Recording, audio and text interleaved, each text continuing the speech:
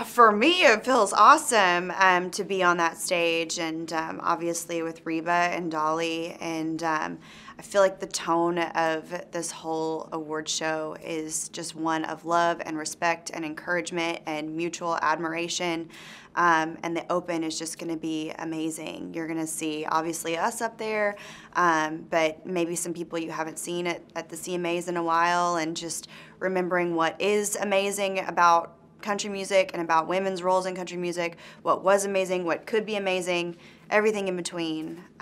It's just going to be a really beautiful night, I think. These are the women that I've grown up with, that I've admired, that I've toured with, been on stage with, hung out in dressing rooms together. So it's going to be a really fun night of, that's what the problem is going to be at rehearsal. They're going to say, okay, girls, we gotta get to this. We're going to be visiting and chatting and having a wonderful time reminiscing. They will know the songs when they hear them. That's a good enough tease, isn't it? I think so. Songs that I've loved, sung along with.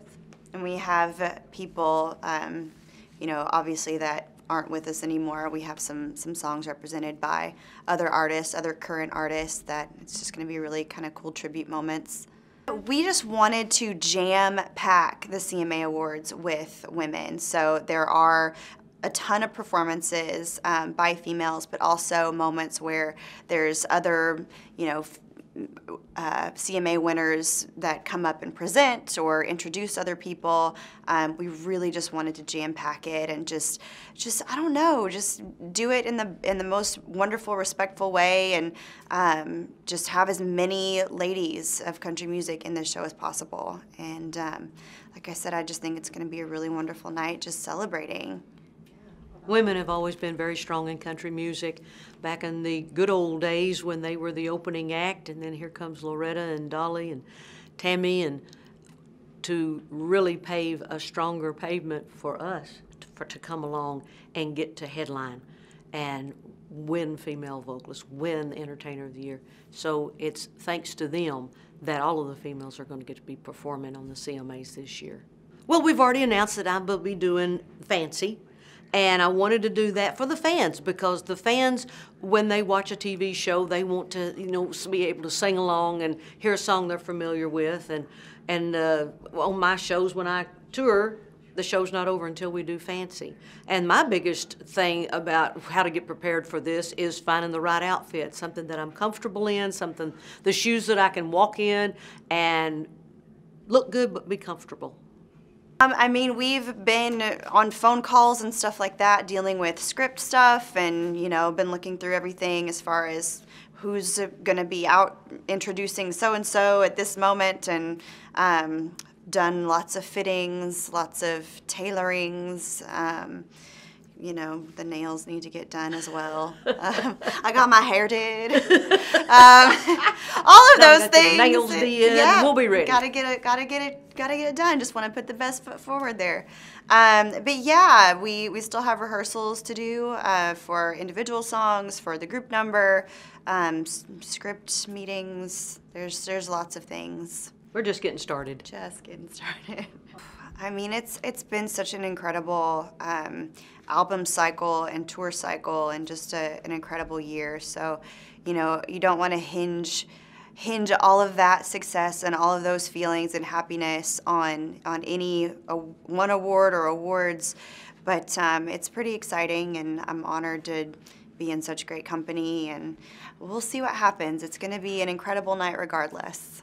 I hope they walk out saying, this is a great night of entertainment. I had a wonderful time, got to leave all my worries at the door. I walked in, got to see a lot of talent, got to visit, have a wonderful time, and then when they leave after the show, they're charged up, ready to go face the world.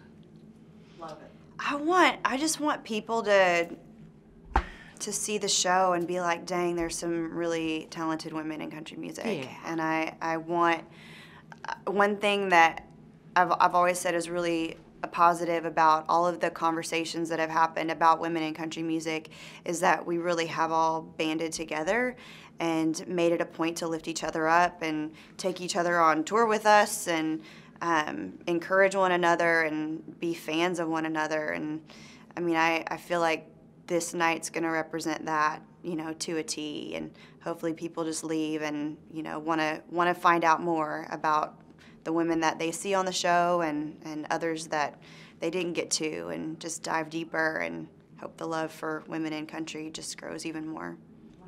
I mean, some of my favorite memories, obviously I've had some really great times on stage, and this is my 12th year hosting, so 11 previous years of wonderful memories with Brad. And one of my favorite moments was our 50th anniversary when we had that incredible open.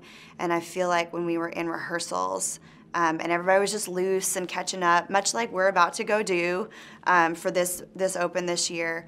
I don't know, I was just standing on stage and just seeing everybody thinking, how is this my life?